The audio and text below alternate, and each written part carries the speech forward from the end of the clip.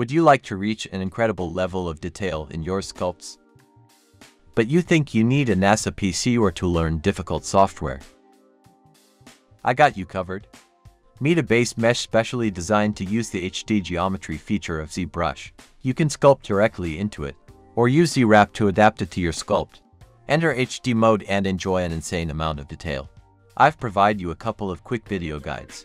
In one you will learn how to switch between the different UDIMs layouts of the Basemesh. You can choose a single UDIM to keep things simple, or go all the way up with 6 UDIMs to get the maximum amount of detail. I offer you for different layouts of UDIMs. Choose the one that best suits your needs. In the other guide I will show you how to project your favorite displacement maps in an easy way. You will have full control. So, what are the advantages of this method? First, you will have full control over the detail of your model, including scan maps combined with hand-drawn details, adding a differentiating layer to your models. Also, ZBrush has an incredible performance, making it a fast method, suitable for almost any PC. Render engines like Arnold love the way ZBrush exports displacement maps, being able to export several 8K 32-bits maps in just a few minutes.